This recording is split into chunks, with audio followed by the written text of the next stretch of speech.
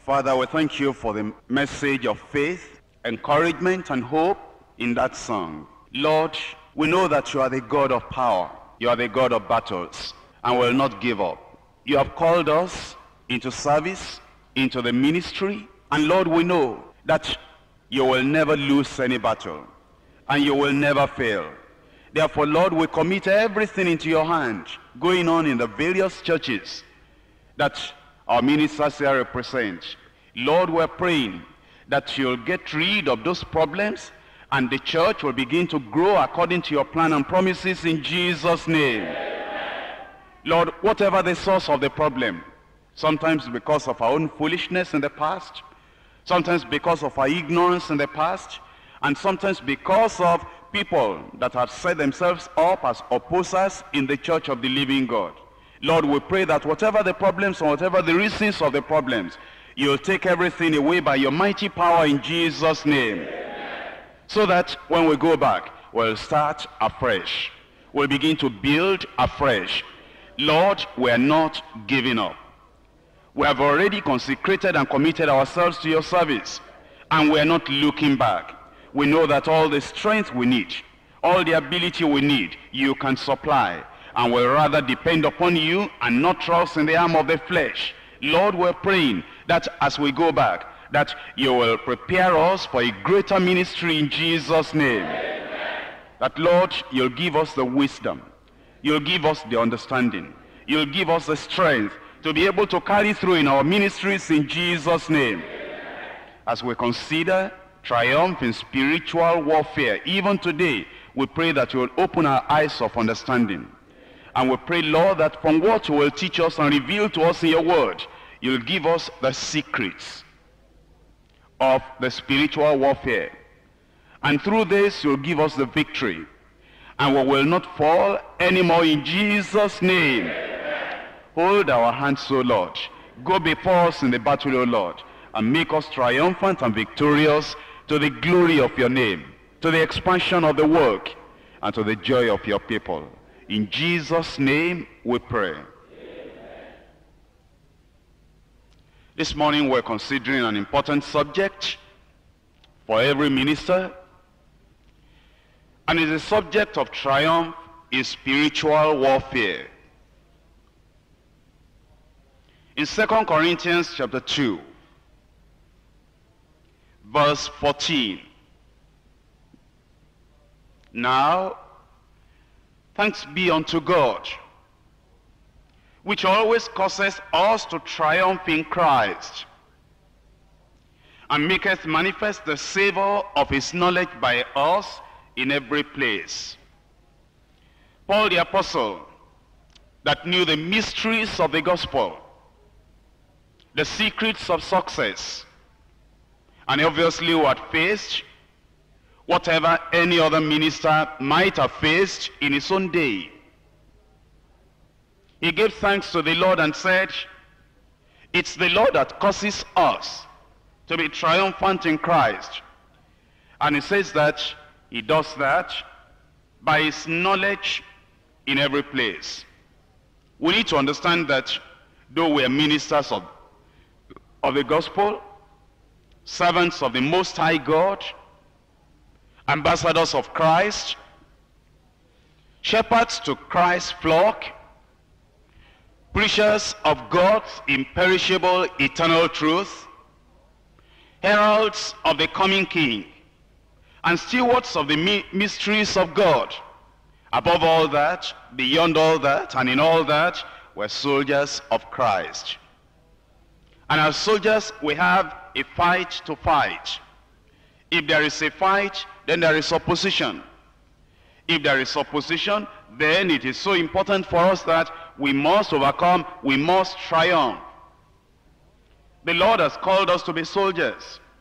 In 2 Timothy chapter 2 and verse 3, we're told, thou therefore endure hardness as a good soldier of Jesus Christ. But ministers and preachers of the gospel are often ignorant of Satan's warfare and the mode of his operation.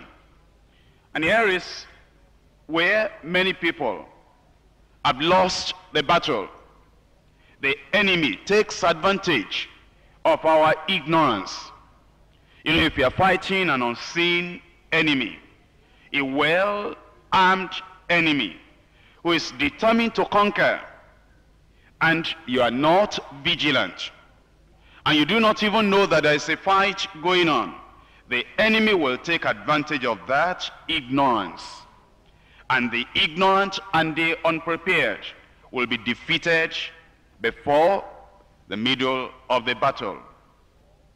You'll remember that Belshazzar was ignorant that there was any army behind the walls of Babylon. And because he felt that Babylon was impregnable, no enemy could enter, he was drinking with his lords, concubines, and the people that he had collected together. He even took the vessels of the house of the Lord. And then while the army of the Persians and the Medes were all set and ready, he didn't know. He was ignorant. He saw the handwriting on the wall that the end had come. And before he knew it, he was slain, he was destroyed. You also need to remember the case of Sisera. Deborah and Barak had been fighting, and Sisera had escaped. When he escaped, he got to the house of a woman and told this woman, if anybody asks of me, just tell them there's nobody in here. And the woman said, you are safe, there's no problem. And he said, can I have some water to drink? And the woman said, you need more than water. You're so tired, you're so worn out, you need to take some milk. And he took a bottle of milk. And he thought, no doubt, the battle is over. And because of that ignorance, that's how he died. He did not know that that woman herself was one of the warriors. And sometimes we do not know that some of the women that we come across, they are part of the agents of the devil that he uses in fighting. We put all our hearts in their hand. We put all our resources in their hand. We put all our secrets in their hands. And they tell us, don't worry about it. You need water, I'll give you milk. And then they become the source of the death of the ministry. And they become the source of the ruin of the ministry that God has given in our hands. Abner had been on the side of Saul, and Joab did not like that. But you see, David was a man of a soft heart, like we said on Wednesday night. And so eventually when Abner came and Abner told David that the hearts of all the children of Israel, they are after you, David said, that's all right. And David was even happy to make him one of the captains. But Joab was secretly planning that he will destroy Abner. And Joab went to Abner and said, my brother. And he embraced him and he took him aside to talk to him peaceably. Abner was a mighty warrior. He was a man that could fight at the snap of the finger, but he didn't know there was any battle. But Joab was all ready. And while Abner was unprepared, Joab took out the weapon and he killed Abner without any resistance. The enemy will often take advantage of our ignorance, unpreparedness to fight. That is why we need to get prepared, because the enemies are watching. But thank God, we too, we are now watching. And we're going to overcome in the name of Jesus Christ. In this battle, we need to know who the enemy is. We need to know what his weapons and methods are. We need to know what our triumph is. 3 points. Number one, our enemy. Number two, his methods and weapons. Number three, our triumph. As the Lord has called us, we must understand that the devil hates God, hates Christ, hates the gospel, and he hates men and women. He doesn't want men and women to be saved. And because we have received the ministry, and we have received the call, and we have committed ourselves to doing what the devil hates, Because of that, he also hates us with special hatred. And therefore he is our enemy, because he is the enemy of God, of Christ, and the gospel. In Matthew chapter 13, verse 27, verse 28, and verse 29. So the servants of the householder came and said unto him, Sir, didst not thou sow good seed in thy field? From whence then hath it tares? And he said unto them, An enemy has done this. Brothers and sisters, when we think of what we have been preaching, by the grace of God, by the enablement of the Lord, and sometimes we see the outcome in the lives of some members of the church. Sometimes people might ask us, have you not preached the gospel of the Lord Jesus Christ? How is it then we see all these things that are contrary to what we have been emphasizing in the church? Our only answer is that an enemy has done this. It's beyond the people. It's not just the people alone. Oh yes, they have their responsibilities and they have some things that they have done to be wrong, but in the final analysis, we must understand that whatever is going wrong, an enemy is involved to tease us, to tempt us, to torment us, and to make us give up, to try us. In verse 39, the enemy that sowed them is the devil. And so our enemy is the devil. And we're told in 1 Peter chapter 5, we need to open these verses of scripture and know who is the enemy. 1 Peter chapter 5 verse 8, be sober, be vigilant, because your adversary the devil, as a roaring lion, walketh about, seeking whom he may devour. The devil is not in this world to play. He's here for a warfare. The devil is not in any place to entertain. He's there to fight. And Peter, by the inspiration of the Holy Ghost, talked to the people, and he said, be sober, be vigilant, because your adversary, the devil, goes about as a roaring lion, not as a lamb trying to make peace, but as a lion wanting to crush, wanting to destroy, wanting to devour anything that stands in his way. He has a long-range plan, as well as a short-range plan. He has an ultimate plan of ruling. Since he wanted to rule at the first beginning, and he was cast out of heaven, he had not lost that desire. You know, when Jesus came into this world, he said, all these kingdoms, they belong to me. And he said, if you bow down, if you worship me, rather than worship God, I'll pass on everything unto you. And Jesus replied, it is written, God only will you worship. And again, he came.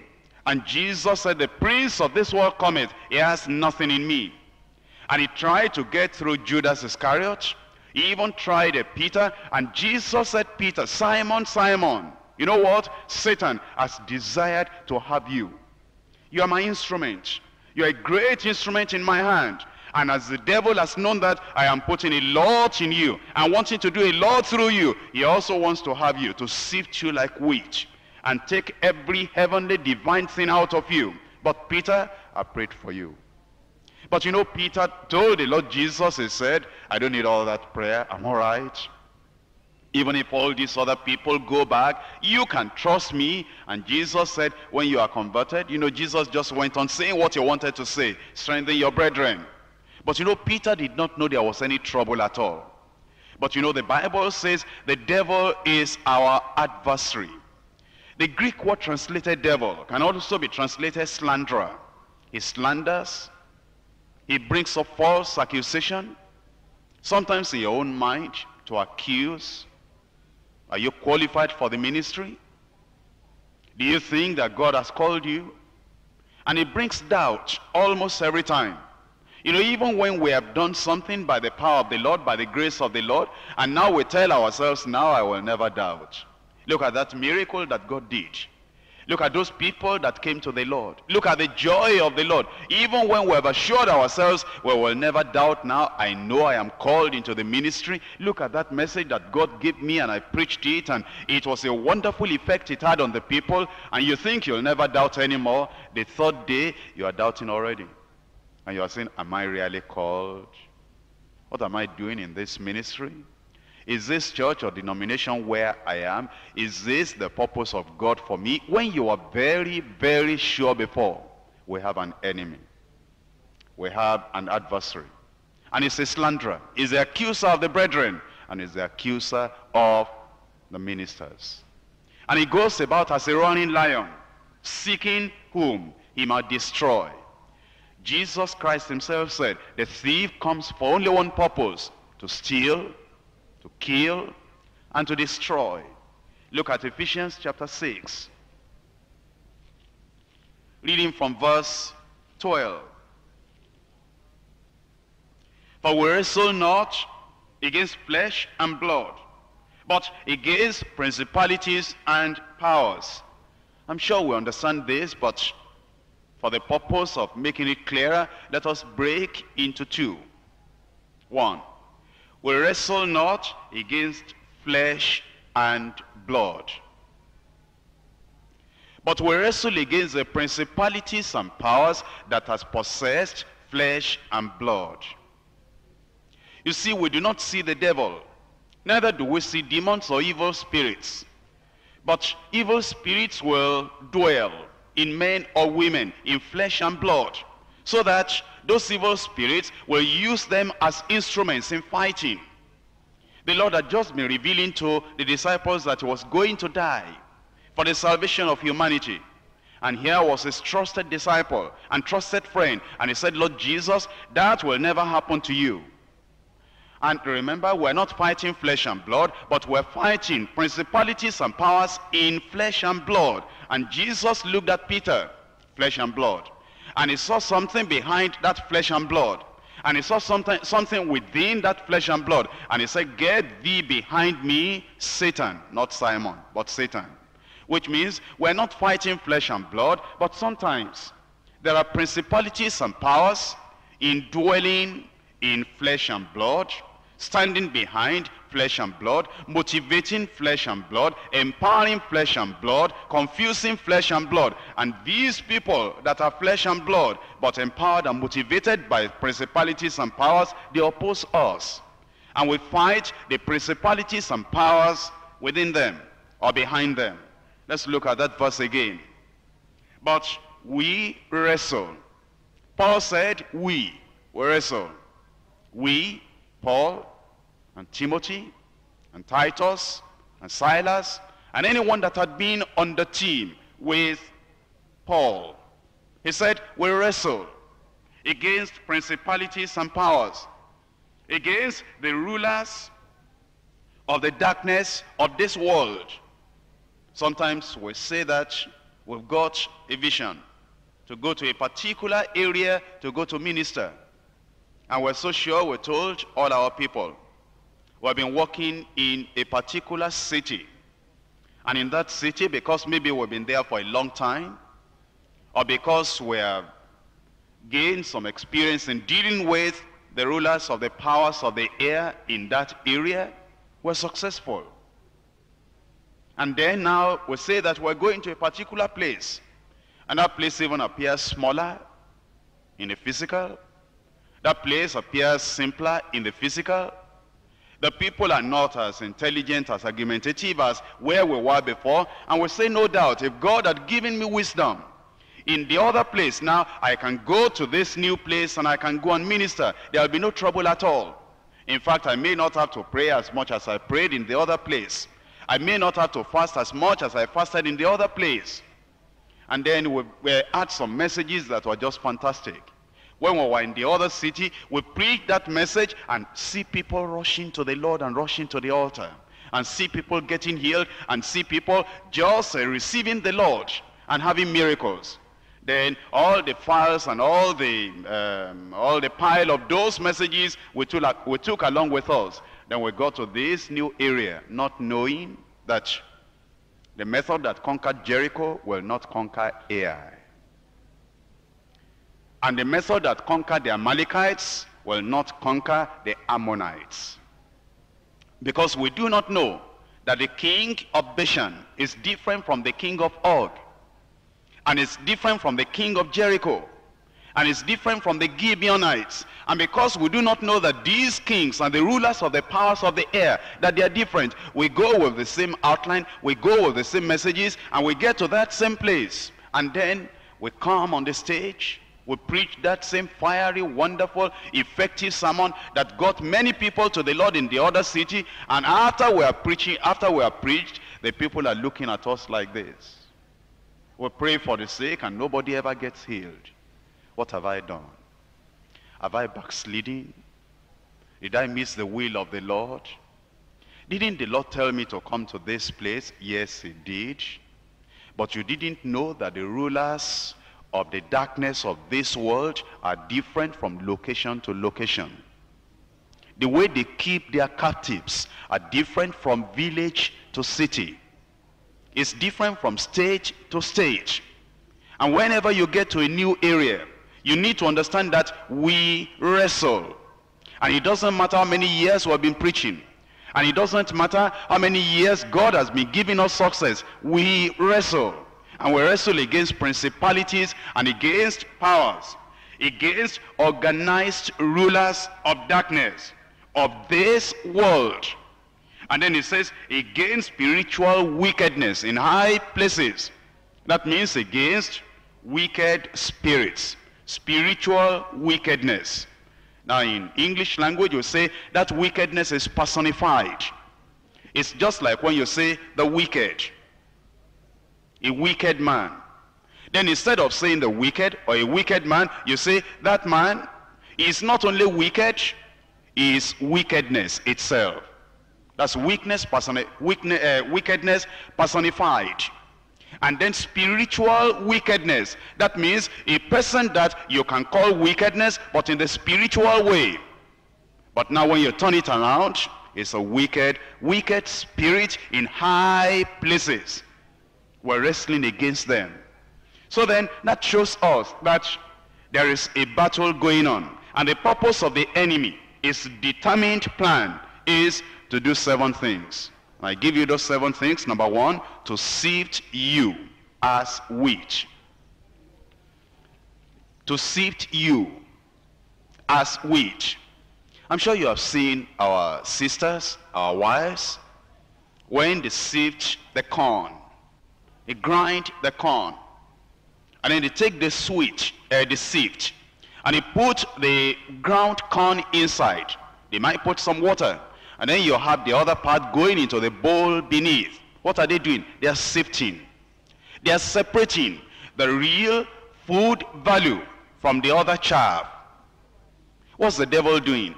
The devil is trying to put every minister into a sift and sifting and sifting, so that the real heavenly quality will pass to the bowl below.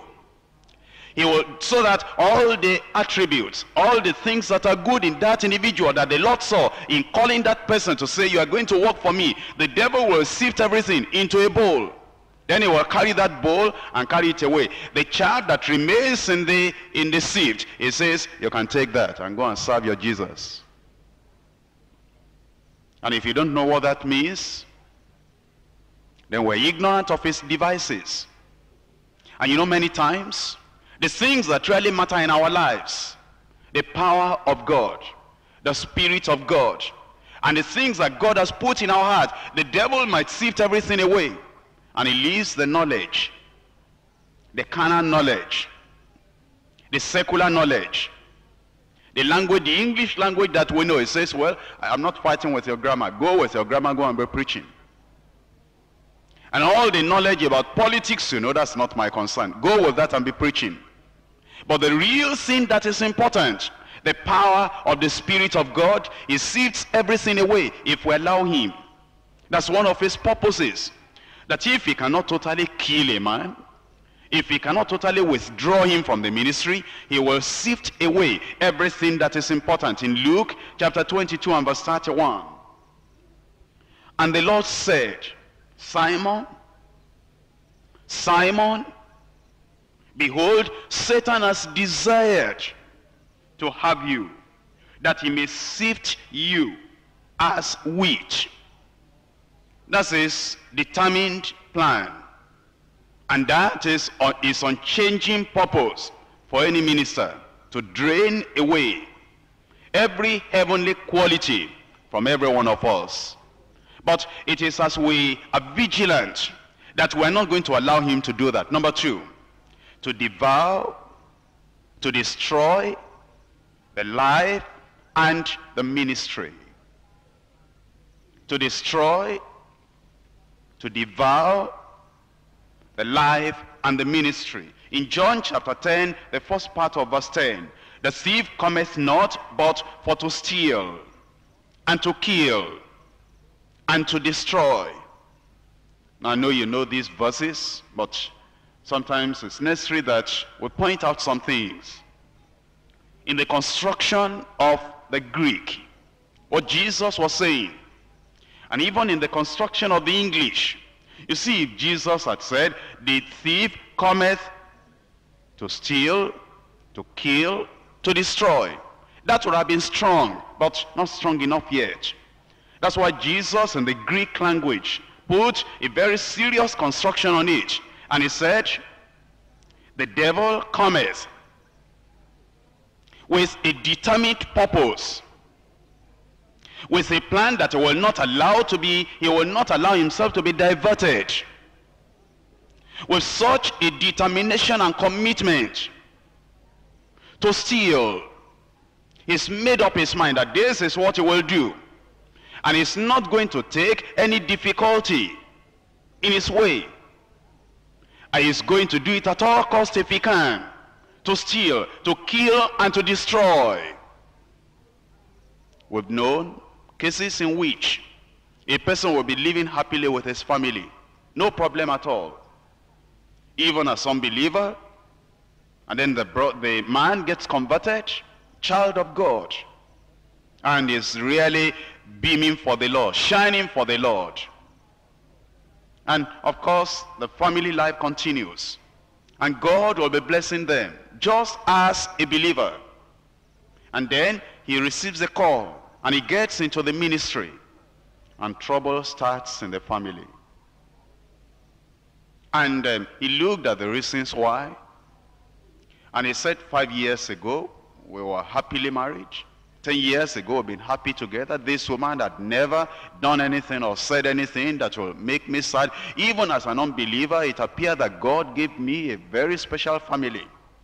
And when I became a believer, the Lord just gave me this special wife. I don't know why now. You know what he's trying to do? He's trying to use that thing where it will hurt you the most. He knows that you can face anything outside, but he says, let me see how you face the one inside.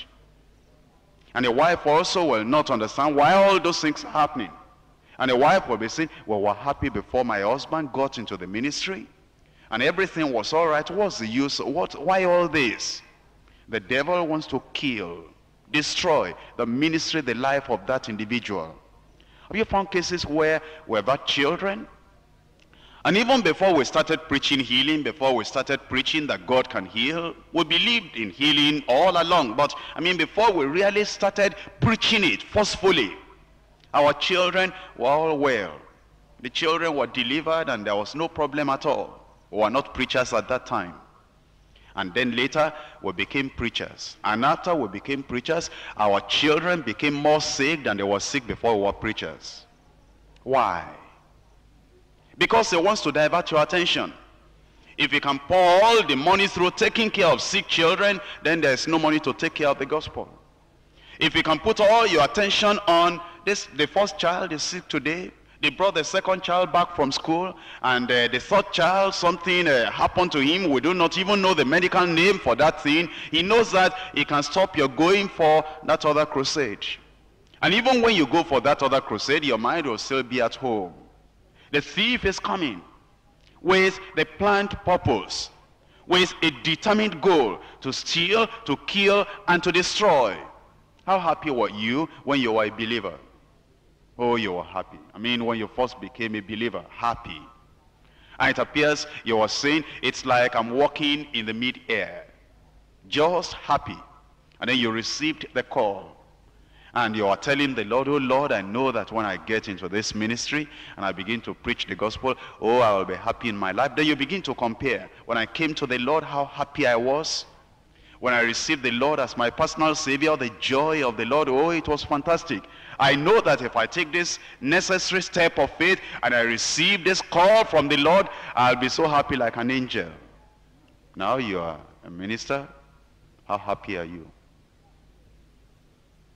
You know, sometimes you don't even know why you are sad. You just discover in the middle of the day when you are preparing for a great revival, a great preaching, something to happen in the evening. All of a sudden, you just have this sadness. It's like a blanket. It just covered you all together. And you said, what happened? You looked at your life. There was no sin. You looked at everything that was done yesterday, last week, last month. There was nothing at all. And you are wondering, what's the cause of all this? But as you are thinking about it and looking at it, you cannot find a single reason on the face of the earth why you are sad like that. And instead of preparing for the meeting in the evening, it's just that sadness. And then you came to the meeting and the publicity had been made. Everything has been, going on a large scale. Eventually you are tempted to call your assistant and say, I don't know why. I fasted, I prayed, I prepared for these meetings, but would you take over?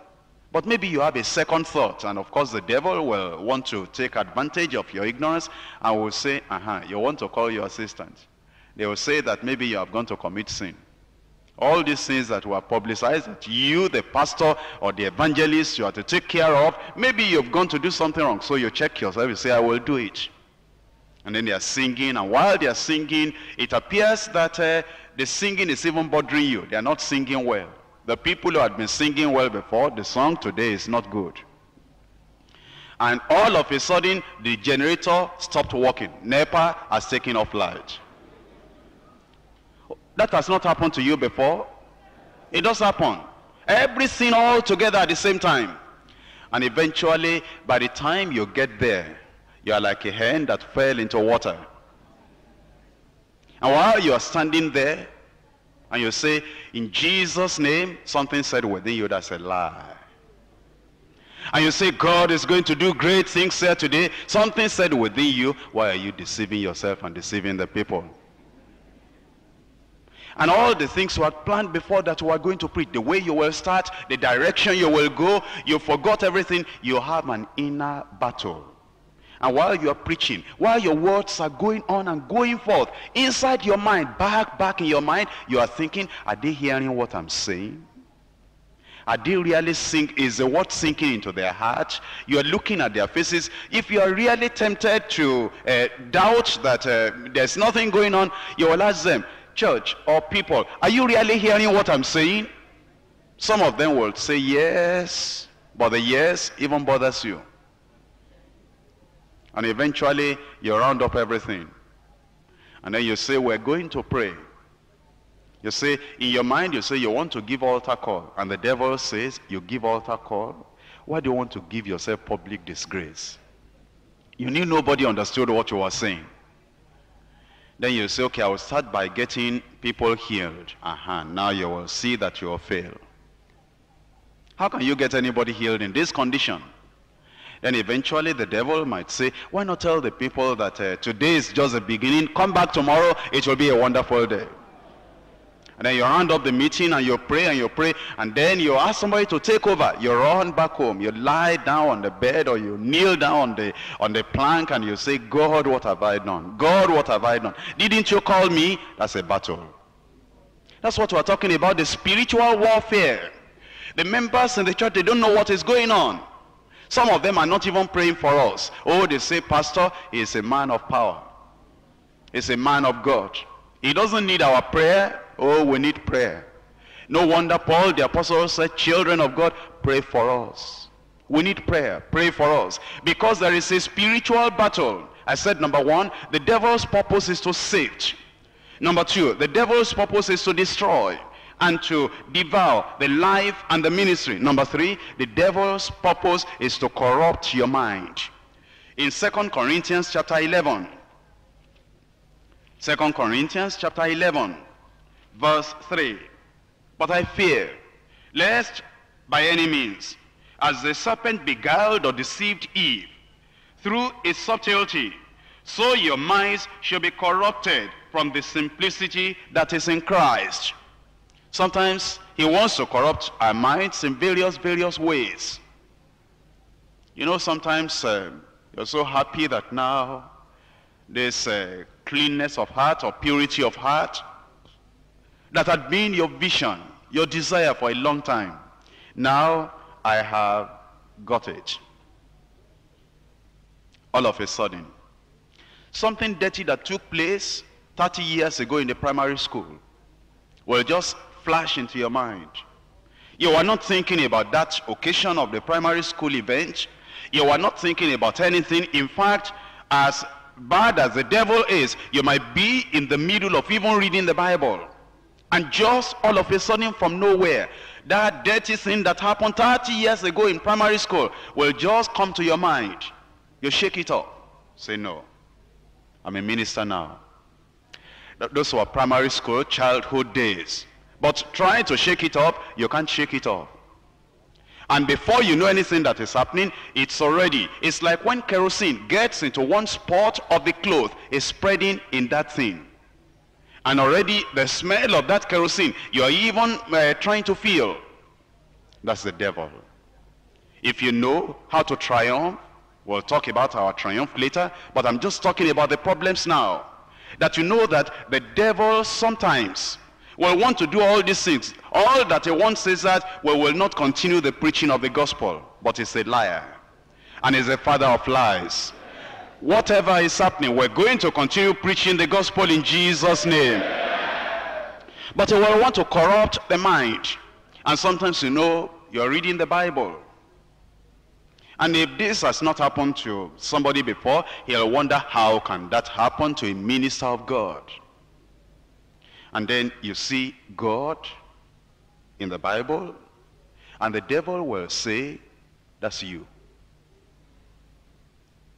You'll look back, who is saying that?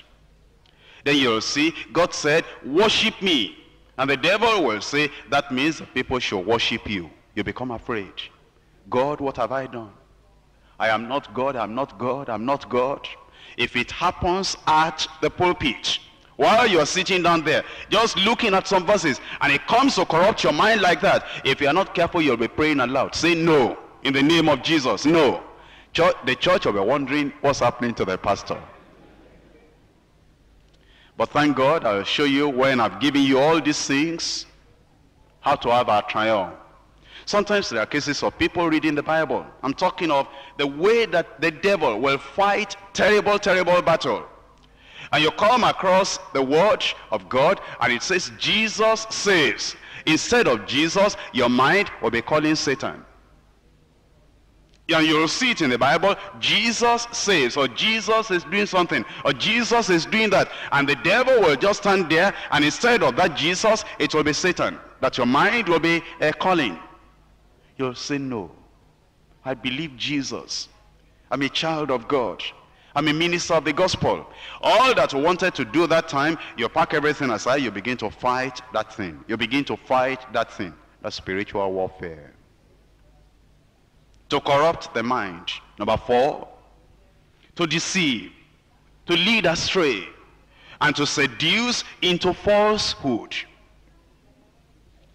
To deceive, that's his purpose, that's his plan, that's his strategy. I said number 4, to deceive, to lead astray, and to seduce into falsehood. In 1 Timothy chapter 4 and verse 1.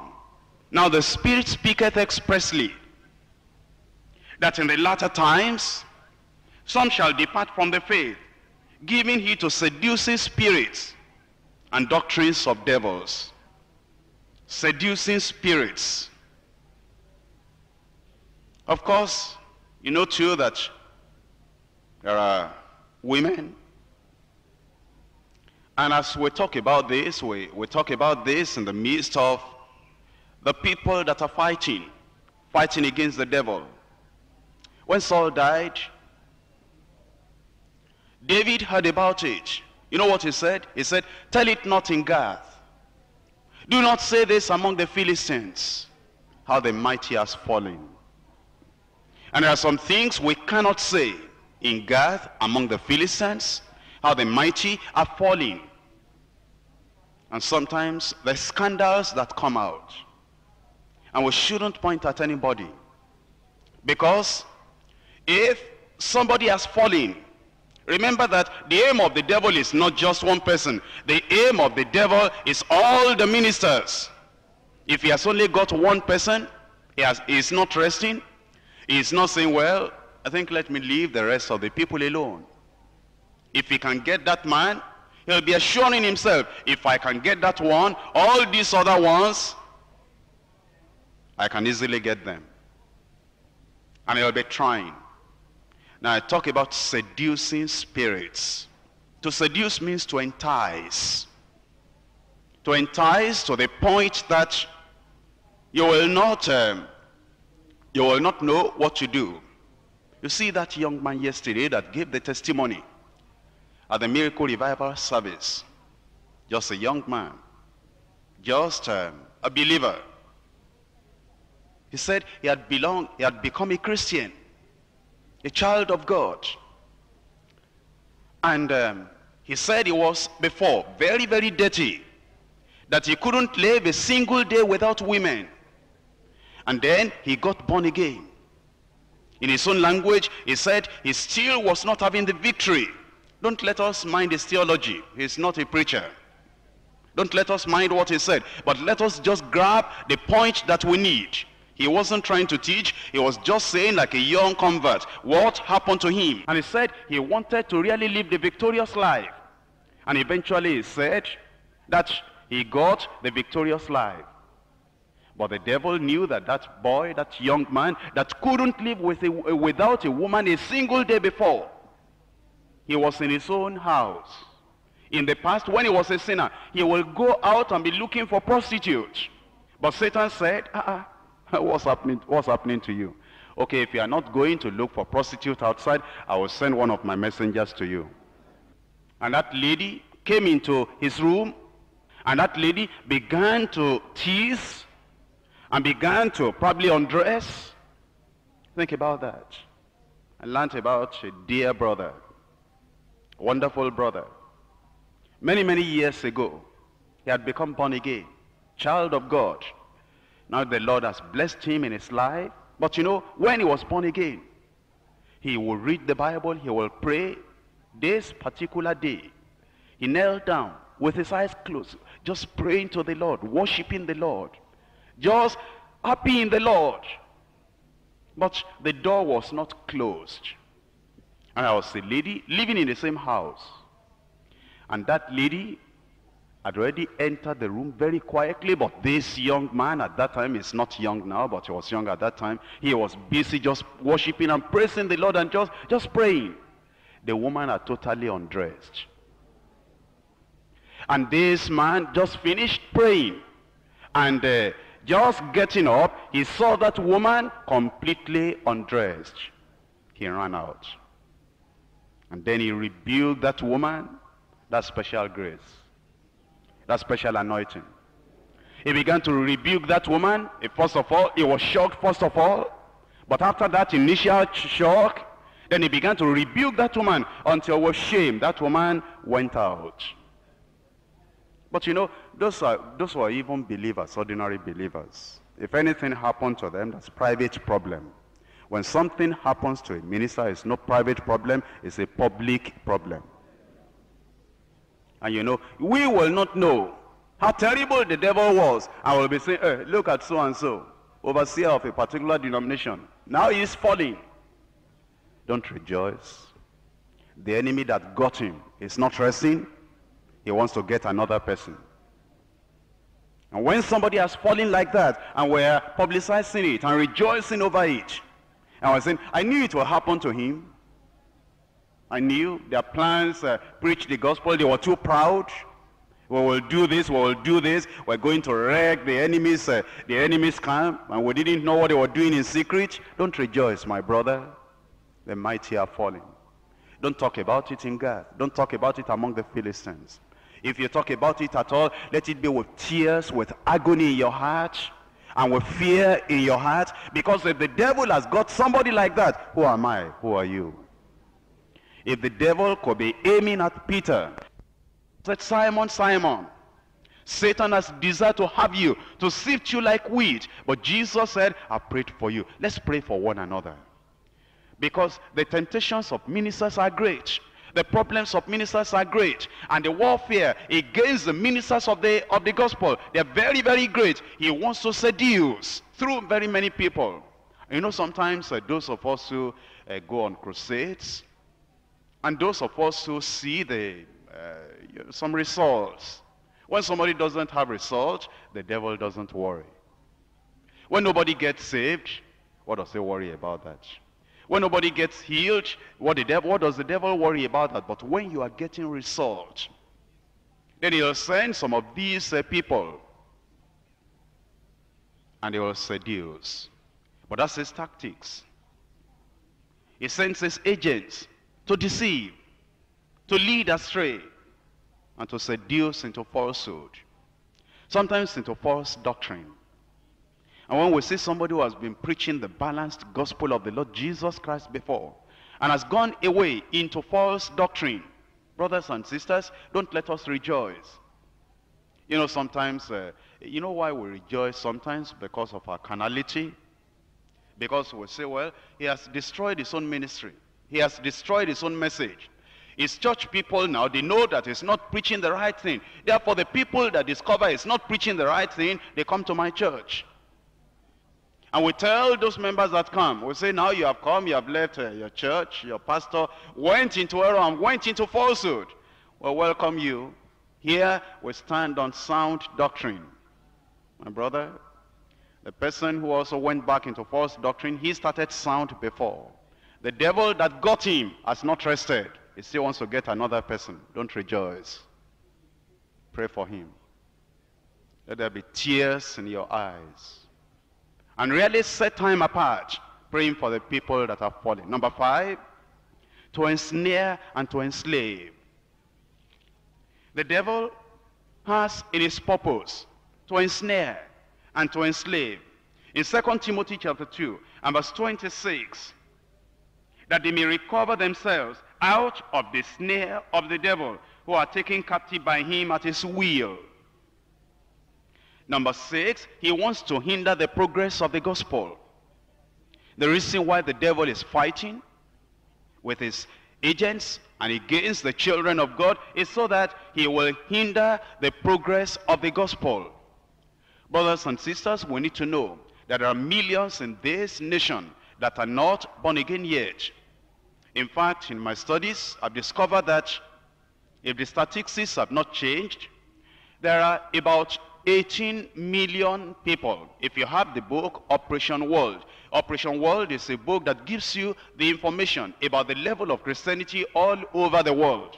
And it talks about Nigeria. Although I know that some of our brethren who are studying about the Christian standard and the Christian statistics and figures in Nigeria, they say that the information in Operation World is not even adequate enough. But at present, that is the most adequate information that we have. And if you get that book in any of the reputable bookshops in the country, it will be good. Operation World, that's the title of the book. In that book, we're told that there are about 18 million people that say that they are Christians, but they are nominal. They don't go to church, many of them. They might go at Easter, they might go at Christmas, they might go at a special occasion. There are millions of people for us to win to the Lord. You see, all those people, they are not resistant to the gospel. In a way, they feel that Christianity is their religion, but yet they are not born again. And there's much work for you and I to do. But the point is this, that the devil knows that there are a lot of people still to get saved. But he wants to hinder the progress of the gospel. And if we don't know that that is his aim, that is his purpose, we might not be fighting right. We might not be working right. And sometimes it diverts us to think about and to talk about things that are not important so that we can leave the essential, the important, and the urgent. Look at 1 Thessalonians chapter 2, verse 18. 1 Thessalonians chapter 2 and verse 18.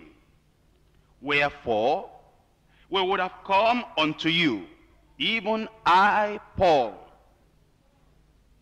once and again, but Satan hindered us. He knew that if Paul got to all the places he would have gone, he'll be preaching the gospel, he'll be teaching those Thessalonians. Paul had been there before, at Thessalonica. And the Lord worked mightily with him. And he taught the people, and those people were so ready to learn. And those people were just sinking in, they were just receiving the word of the Lord, that as Paul the apostle was teaching them, and now he wanted to go back for follow-up. He wanted to go back to strengthen the work he had started, and to continue the building that he had laid the foundation. But Satan hindered. That's part of the purpose of the devil, to hinder the progress of the gospel. Now, brothers and sisters, when you want to hinder something, how do you do it? Or when somebody wants to hinder something, how does he do it? The devil is intelligent. We shouldn't play with his intelligence. And the devil doesn't do something like a foolish personality. Very, very cunning, very, very wise, having foresight. You have a large bowl of, what do you like to eat? Eba or amala or fufu or whatever it is. How do you finish that thing? If you wanted to finish it, a bite at a time. And while you take just a morsel, all the other parts of the bowl of food, if they could reason, they might be saying, oh, look at that one is gone, that morsel is gone, that morsel is gone. They do not know the purpose of the eater. He wants to finish everything. Only a bite at a time. That's how the devil fights. He takes a church at a time, a ministry at a time, a minister at a time. He won't try to, just have everybody destroyed at a time, and the other ministers that are still free, and they say, well, we never have any hindrance. I hear about that church, they say that they have financial hindrance. They wanted to preach the gospel, there is no money. Thank God for us in this church, we don't have any financial problem. Wait and see. In that other place, they're having this plan and this goal. And when all the equipment was to be brought in, the devil went to one of the people that was to donate and give all the things that ought to be given, and say, do you know how those ministers are spending your money? All the vision and all the things they are telling you, they want to go to village and preach, they want to go to this and preach. Do you know how they are spending the money? How about the money that you gave last year? Do you know how they spent it? They're just enjoying themselves. And that man is just an ordinary member in the church. Ordinary in the sense that he doesn't know it's the devil talking. He thinks that he is the one reasoning, and he's not the one. And eventually he will say, maybe if he wanted to give 5,000 naira before, or even 20,000 naira before. And they have the money in our churches. But it's because they're hearing the devil more than hearing God. That's why the money doesn't come. And eventually they will say, well, I don't even know how they are spending the money. And instead of maybe 1,000 naira, 5,000 naira, he will put down 5 naira or 10 naira. And then he will say, if the pastor talks again, I will know what to do. I'm still thinking about it. Then maybe the next month, the pastor said, look, we should have been in that village now. We should have been in that other place now. We should have been in that place now. And he said, I think I should do something now. And the devil went again and said, you're going to put your money down. Are you the only one in the church? Look at how many were. If this one will contribute 50 naira, 50 naira, 50 naira, 50 naira, if everybody will contribute 50 naira, all the money will be all right. And the man said, yes, that's right. And instead of giving the 5,000 that God wanted him to give, he will calculate and say, I'm not the only one in the church. All these people, even if they give 50-50, that's enough. He'll put 50 naira down. The other fellow that actually had 50 naira that he should put down, the devil will go to that person and say, your children will not eat, your wife will not eat, you are going to put all the 50 naira you have in your hand, you are going to put everything down. And go ahead and do it and go hungry. And the man will put 5 naira down. Eventually, after 6 months, there's no generator, there is no van, there is nothing at all. The devil trying to hinder the gospel. How do you think the devil hinders the gospel? By making all the ministers sick? He may make one minister sick. He may cut off financial support from another minister. He may bring out family problem for another minister. He may bring another thing for another minister to hinder the progress of the gospel. That's why he's fighting. And if we do not know that the devil is fighting, we will not know how to have the victory. But thank God, we know. And we're going to have the victory in Jesus' name. Amen. Number 7, to cause you to forsake God's eternal plan for the salvation of multitudes. In Matthew chapter 16, Matthew chapter 16, I'm reading from verse 21.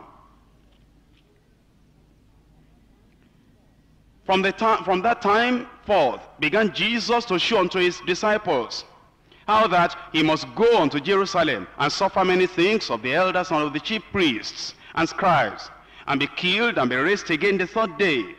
Then Peter took him and began to rebuke him, saying, Be it far from thee, Lord, this shall not be unto thee. But he turned and said unto Peter, Get thee behind me, Satan, thou art an offense unto me, for thou savorest not the things that be of God, but those things that be of men.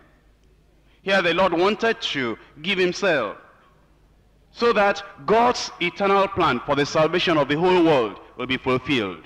And here Satan, behind Peter, wanted to hinder that purpose of God in Jesus' life. And in the same way that Satan works today, that he will try to get us away from God's eternal plan. He wants us to forsake God's eternal plan for the salvation of multitudes. That's what the enemy is trying to do. Number 1, to sift you like wheat.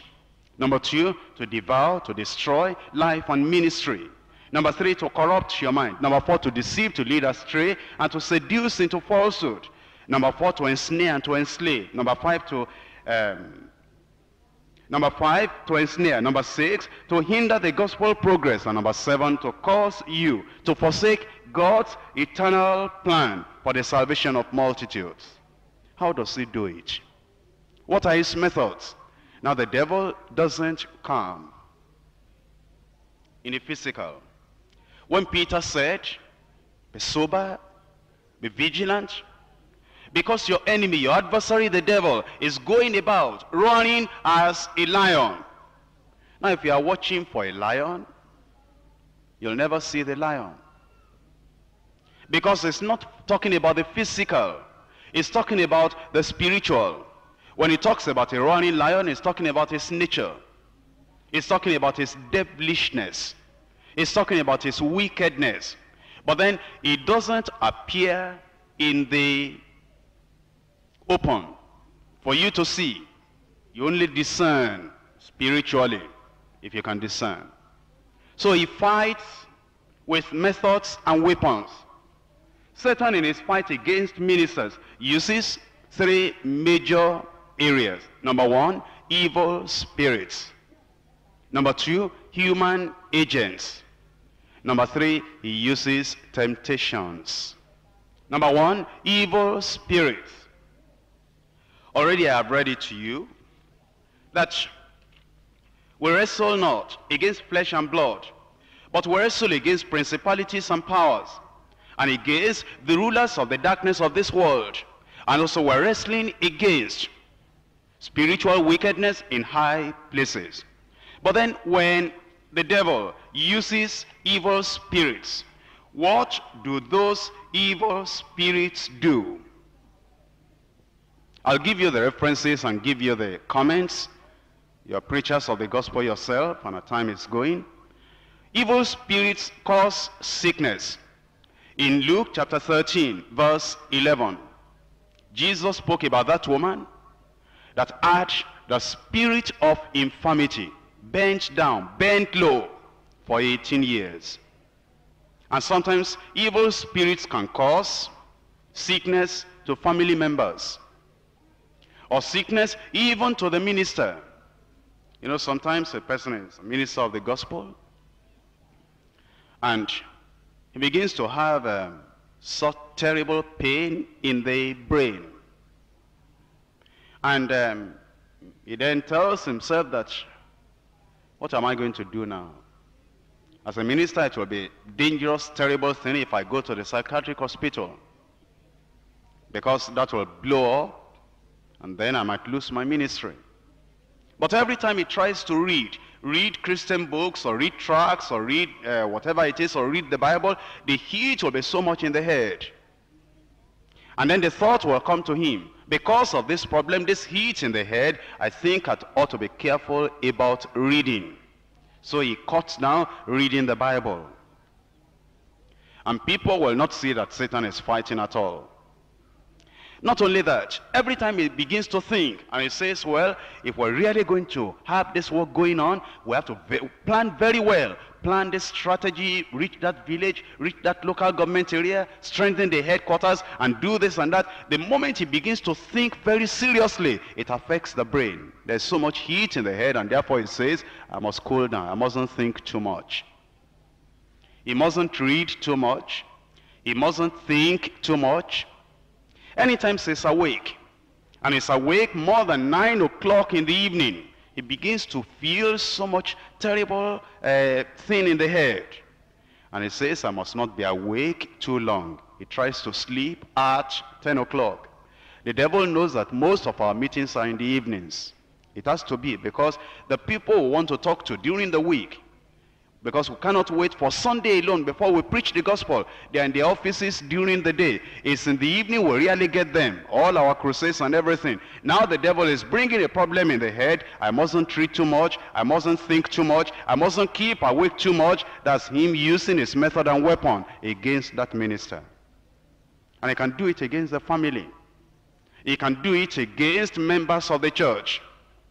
You know what? When you announce on Sunday, last Sunday, we lost so-and-so died.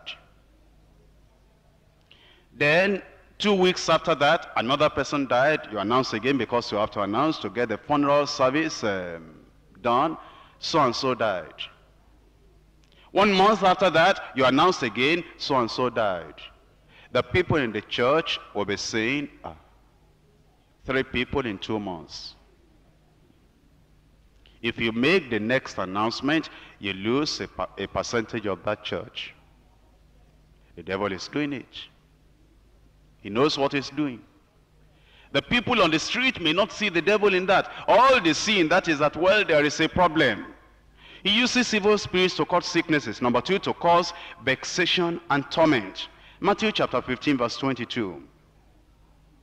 Number 3, he uses confusion and conflict, strife and division. Judges chapter 9, verses 22 to 24. Evil spirit causing confusion, causing disagreement. And you know, sometimes in churches, we have divisions, we have strife. And many times, we're looking at flesh and blood. We're fighting flesh and blood. And we're saying that so-and-so's family is always a problem to this church. Yes, but there's something behind that personality, that individual. Every time confusion is coming up, conflict is coming up, strife and divisions are coming up, we need to begin to see that sometimes it's evil spirits that is causing all those things. If you read those references I've dictated later, you'll see that that is the work of evil spirits. Sometimes utterances and prophecies that scatter the flock. We come to the church,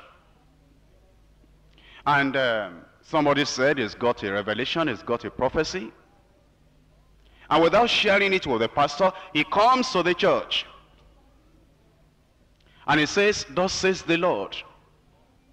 The Lord said there is somebody in this church that is not allowing the church to make progress. Somebody is committing adultery with somebody's wife in this church. And before you go there to tap him on the shoulder and say, that's enough, we'll pray for that person, he says, Mr. So-and-so, if you don't repent, God will judge you because you are having immoral dealings with Mrs. So-and-so. That church will scatter. And the man says, it's not my fault, it's what God put in my mouth that I said. That thing, utterance, or so-called prophecy that will scatter the whole flock, that's of the devil. Even if anything was going on, how will God handle it? Will God handle it to destroy his own work? To destroy the flock of God? Therefore you can see the method, that the way it is done to destroy the work of the Lord, it is the devil behind it, using his agent, using the evil spirits. In 1 Kings chapter 22, verse 12, verse 14, and verses 17 to 23. Micaiah said, I see the sheep, the children of Israel, they scattered without any shepherd. And he said, a lying spirit was in the mouth of the false prophets, and they were saying, go up to Ramoth Gilead and you will win the battle. But he said the consequence of that prophecy is that they are going to scatter the children of Israel, and the leader and the king will die. And Ahab said, lock up this man and let him be given the bread of adversity before I come back. Micaiah said, if you come back from that battle, the Lord has not sent me. You see, the evil spirits can be lying spirits in the mouths of the people that say they are prophesying, and their prophecy is scattering the flock, destroying the flock. Prophecy should build up. Prophecy should edify. Prophecy should encourage the people of God, not to destroy. Number 5, strong seducing influence. Seriously diverting people's mind from the truth. Strong seducing influence. Seriously diverting people's minds from the truth. 1 Timothy chapter 4 verses 1 to 3. I told you that the devil can use evil spirits, and he does. 2, he uses human agents against the minister and against the church. And whenever he does that, what does he do? Number 1, he causes resistance to the free flow of the anointed message. Acts chapter 13, verses 6 to 12.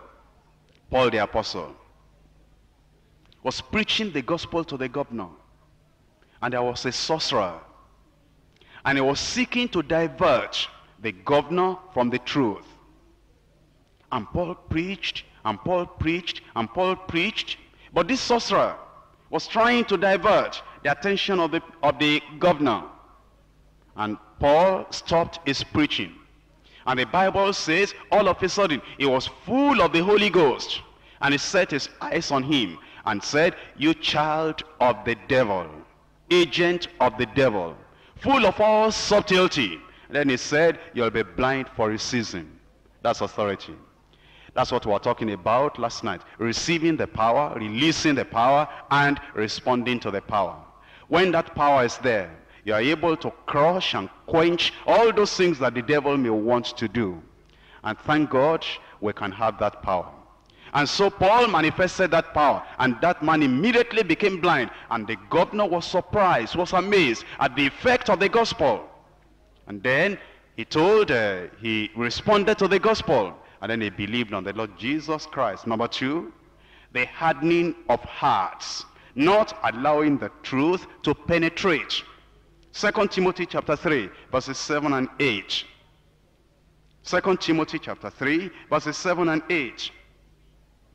Together with Exodus chapter 7, verses 20 to 22. The magicians, they were when Moses and Aaron performed those miracles, the magicians also duplicated those things. And the duplicating of those miracles by the magicians hardened the heart of Pharaoh. And when there are people that have occultic powers hiding in the church.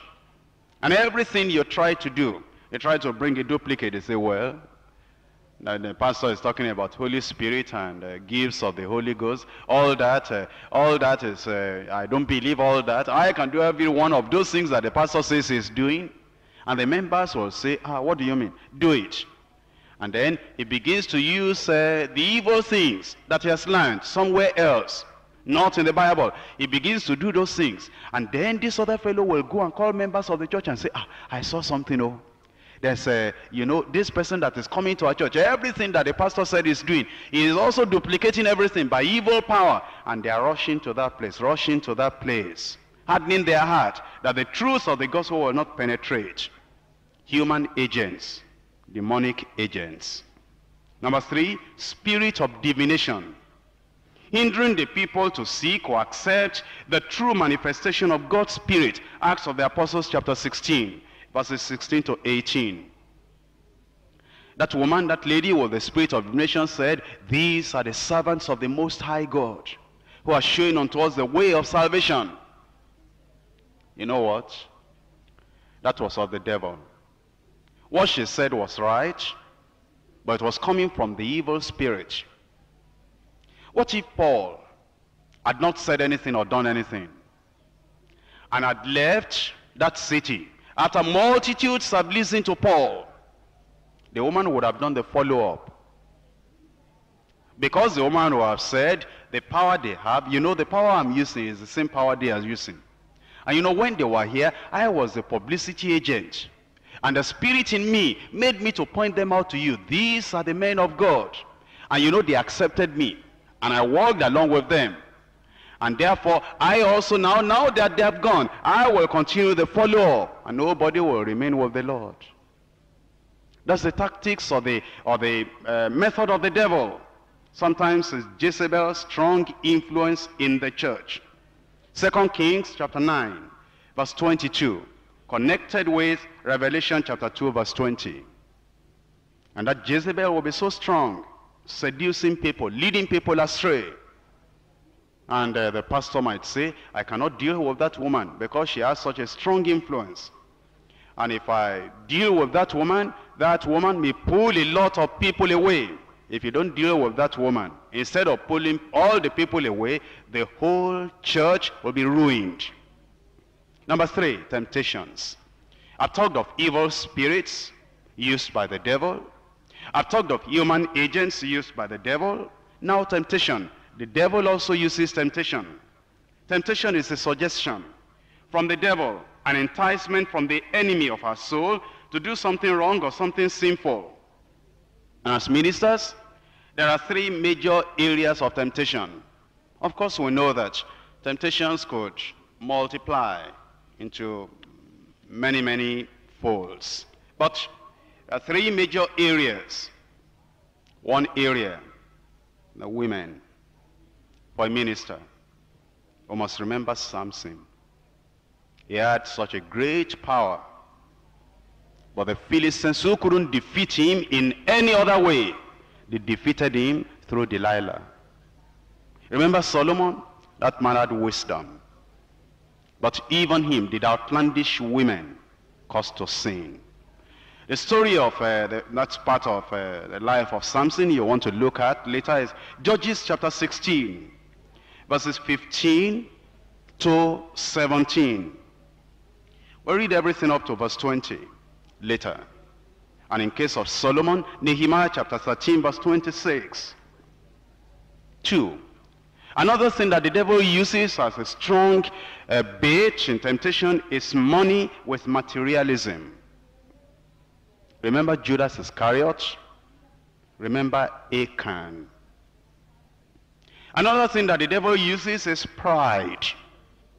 Remember Hosea? In 2 Chronicles chapter 26, verses 14 to 16. When he was held by the Lord, his heart was lifted up. Women, money, pride. For you to remember, a particular minister has put it this way, that the major temptations of ministers of the gospel could be put like this: females, funds, and fame. Just to help you to remember: females, funds, and fame. Female means women. Funds, F-U-N-D-S, or finances. Funds or finances. And fame, pride. You see, sometimes, instead of just facing the ministry, doing what the Lord wants us to do, we might be sidetracked looking for fame, pride of life. And we'll be sidetracked, we'll be defeated by the tempter. Another person put it like this, and he said, the devil tries to get men of God, ministers, through girls, gold, and glory. Girls. You know, sometimes after you've been married for some time, 5 years, 10 years, if you're not careful, your wife looks to you like an old woman. And all these girls that you see around, the devil might be tempting you. Are these girls not better than your wife? No, they are not better. They are worse. They are terrible. If they get near you, they will be instruments of the devil. Girls, gold. That's money. Silver and gold. Glory. Seeking glory through the ministry. We want to be known. We want to have this, we want to have that. If we're known, that is good, but let it come on its own. Not that we leave the ministry aside, looking for glory that comes with men. Another person still puts it like this: women, wealth, and worship. That if we're not careful, that the temptation from the devil will be that we are sidetracked by women, or by wealth, or by seeking worship. We like people to worship us now instead of worshiping God. And it's still that pride.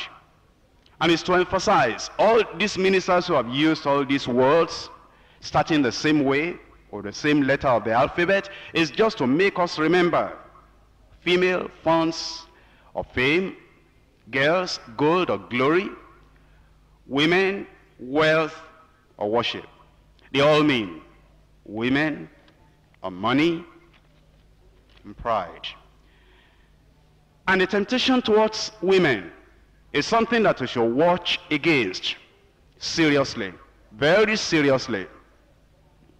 Because if you are reading the news coming from a lot of sources, a lot of places, the people of the world, whenever they hear that a minister has fallen through women, they like to blow it up.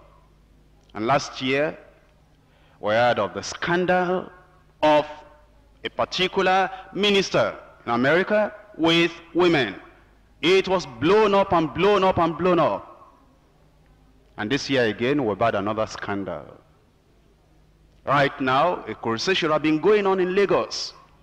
But the person that should have been conducting that crusade, he couldn't because of the scandal that has been blown up.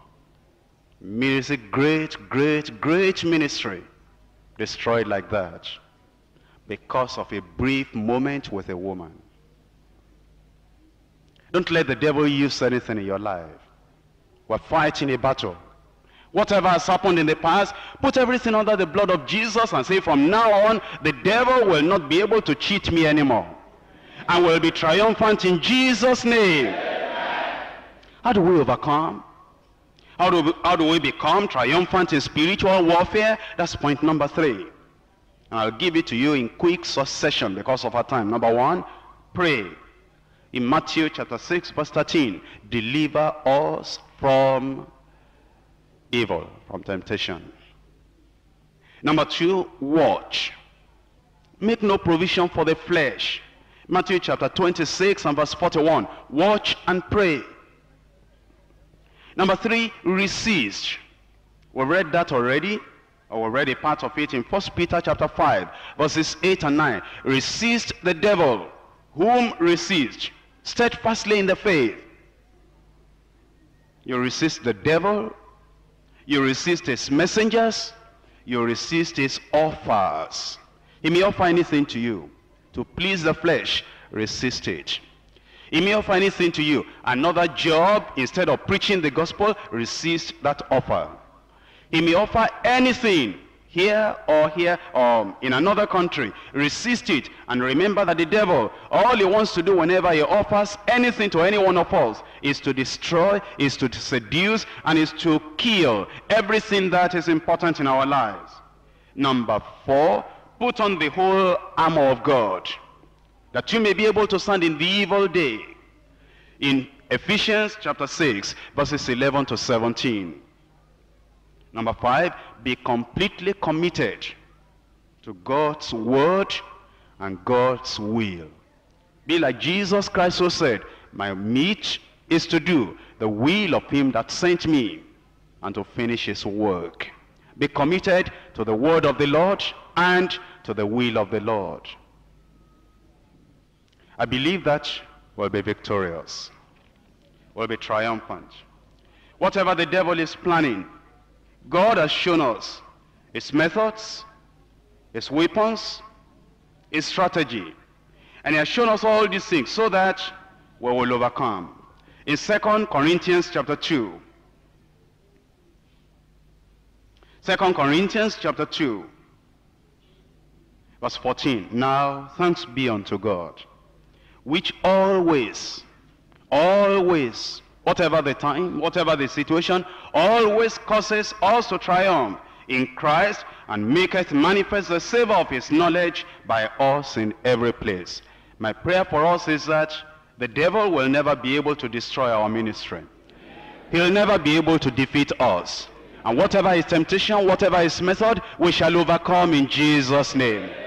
Let's rise up now and talk to the Lord. Shown us all these things so that the devil will not take us in ignorance, but we shall overcome. There's any way you know you have been defeated in the past, talk to the Lord about it.